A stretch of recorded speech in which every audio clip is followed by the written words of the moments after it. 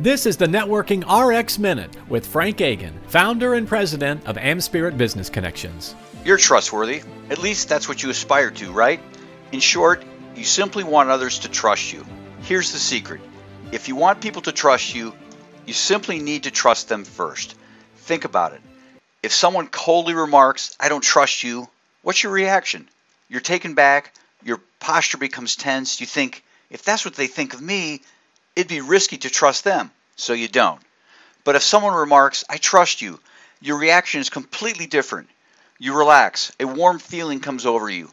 You can't help but smile and feel good about them. From that, trust naturally ensues. The lesson is simple. Trust people. This is not to suggest taking senseless risks, but there are lots of sensible ways you can trust others and let them know it too.